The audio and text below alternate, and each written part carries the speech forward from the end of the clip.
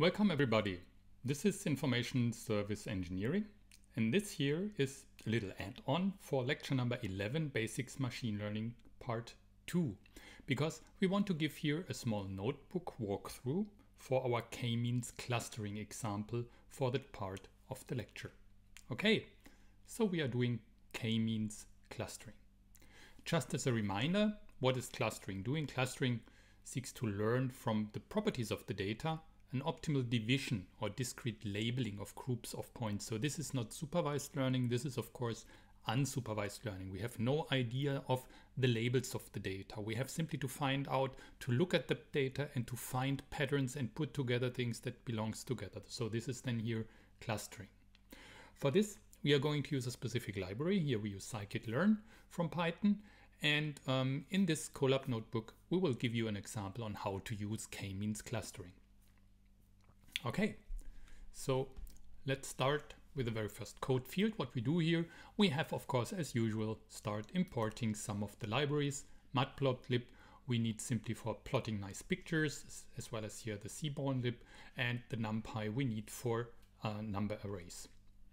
Okay, going then to k-means. What are we doing there? So the k-means algorithm searches for a predefined numbers of clusters, so we have to give the algorithm the number of clusters. The algorithm does not find out how many clusters are there. We have to use a specific choice. If we are not happy then with the clustering, of course we can choose another number of clusters. And also you have to know, or you can look it up, there are methods to find out what would be a good choice of the number of clusters. Okay, what else do we need? Cluster centers. So a cluster center or cluster centroid is the arithmetic mean of all of the points that belong in one of the clusters. And usually in a cluster, each point is closer to its own cluster center than to the other cluster centers. This is the basic principle behind k-means clustering. And of course, we all know that what k-means clustering tries to reduce, so we know this from the lecture, is the so-called within cluster variation will be optimized, and we are looking for an approximation, or we have an approximation algorithm here with k-means to find a local optimum for exactly this optimization process. Okay, what are we going to do here? We use an artificially created data set to show you how this works, and then we are trying to work on a real world example. So let's generate some, let's say, 4 distinct blobs of data that we then can try to find out whether the algorithm really also identifies these 4 blobs of data somehow and can distinct these clusters. And we simply do this in a 2-dimensional shape that we can simply see the clusters and see whether the algorithm works correctly. So how are we doing this? So let's look at the next code section here. So we use here a sample generator, and it's called make blobs, and we do here generate 300 samples for 4 centers, and this is the standard deviation, and we do this completely randomly here. And then we plot all the stuff here in a 2-dimensional scatter plot, and S is the point size here that we see. So let's do that. And you see we have here 4 distinct clusters. We could have also done 5, so simply to show you that we also can do 5 clusters. It would look this way. But let's get back to 4. So that was our original example. Okay, we have 4 clusters. So since we have 4 clusters and we know this already, and the k-means algorithm needs the number of clusters as input, we here now use or import the k-means clustering algorithm here from the scikit-learn library. And we call here k-means and give here the parameter that we have 4 clusters. And then we fit our data x, so you saw here when we created the data, this was x here.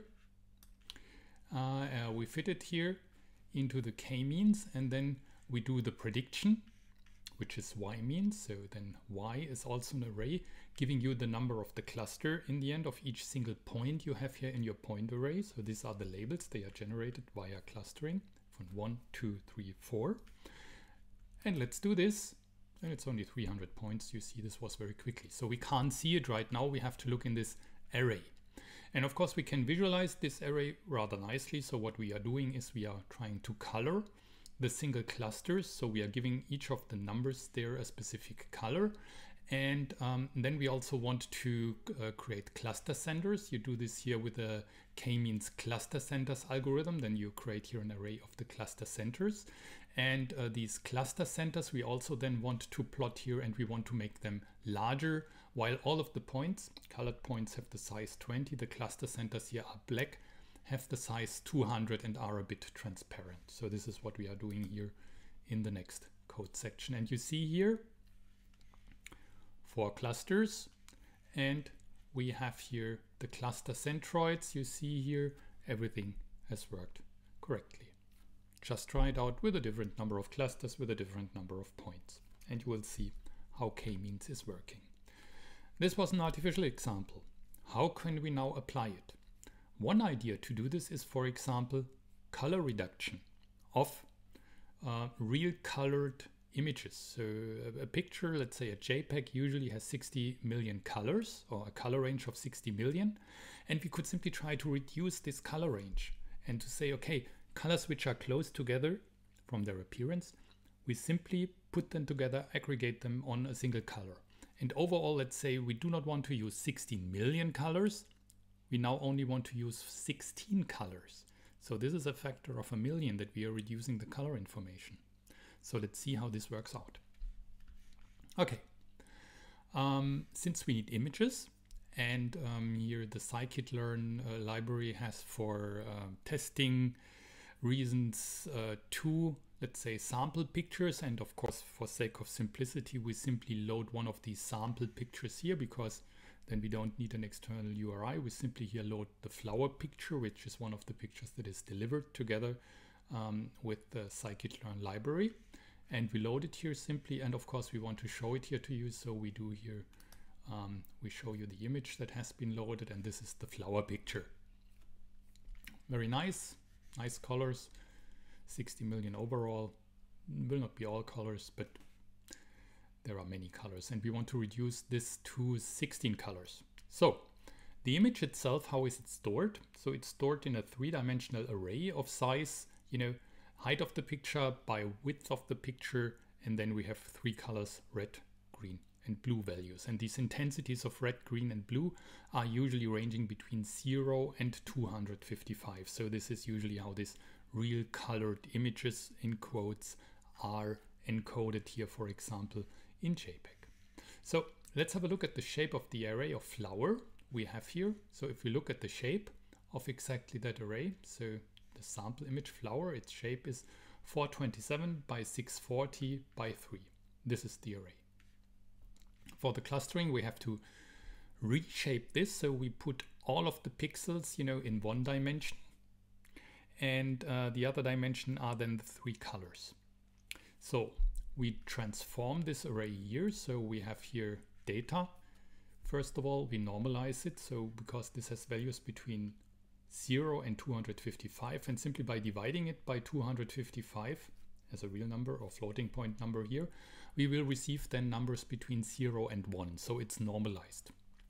And then we reshape the data into an array which has here height times width, so this is then 1 dimension, and 3 in the other dimension, so this is red, green, and blue. So we do a reshape, and we look then here at the data shape, and you see we have 273,280 pixels lined up in a 1-dimensional array, and this we have 3 times for red, for green, and for blue.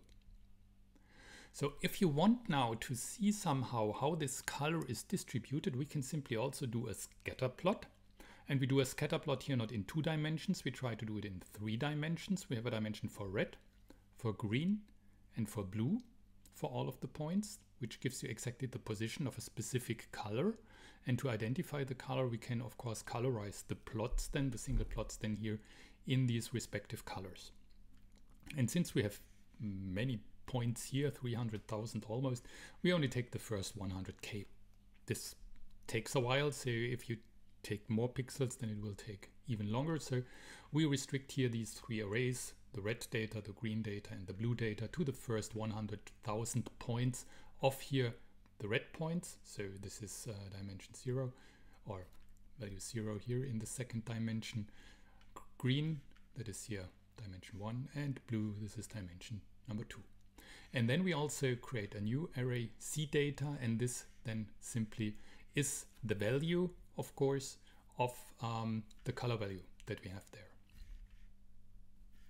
Okay, and then we do the plot, and here we use scatter 3D plot, and what we have here, we have the red array, the green array, and the blue array data here for X, Y, and Z coordinates.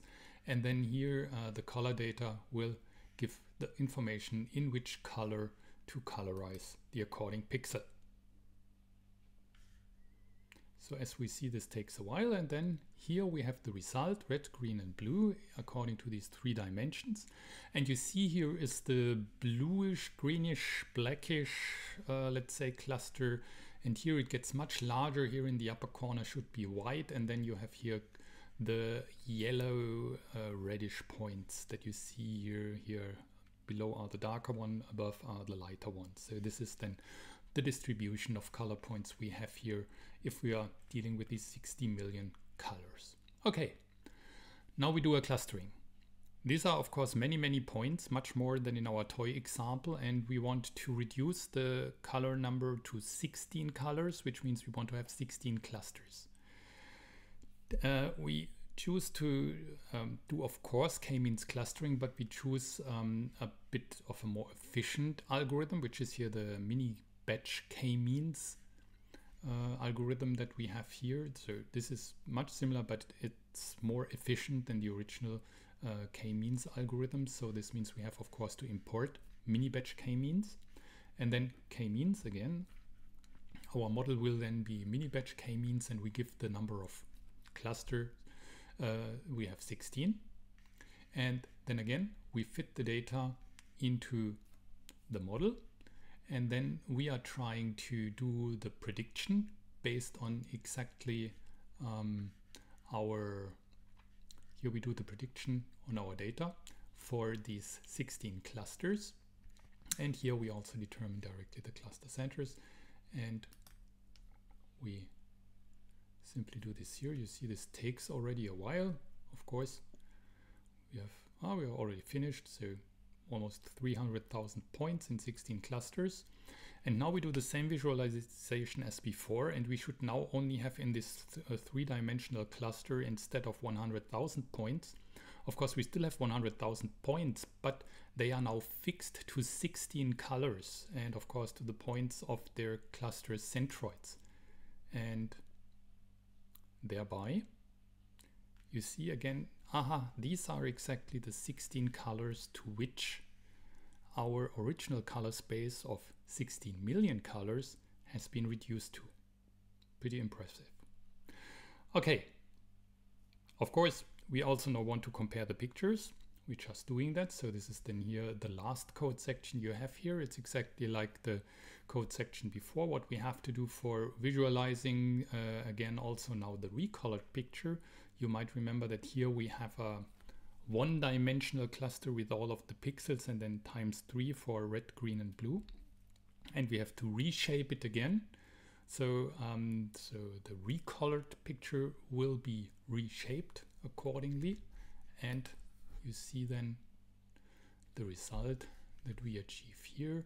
We have the original picture as before, and this is the recolored flower with a new color. So these were the results of the new clustering algorithm, and of course this was reshaped to the dimension of the original flower picture. And then you see here, of course, in the video it might look quite similar, but of course here much less colors are used, and then of course the transitions are not as smooth as they are here, of course, in the original picture. However, it's pretty impressive that with only 16 colors, the picture looks almost like a real picture, but I say of course almost.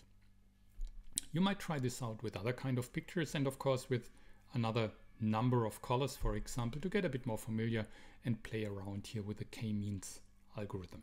So This was our unsupervised clustering examples. Part of these examples come here from the book Python Data Science Handbook, so have a look at it, because they were generous enough to publish some code that we were reusing here. That was k-means clustering, and the next part of the lecture will deal with linear regression.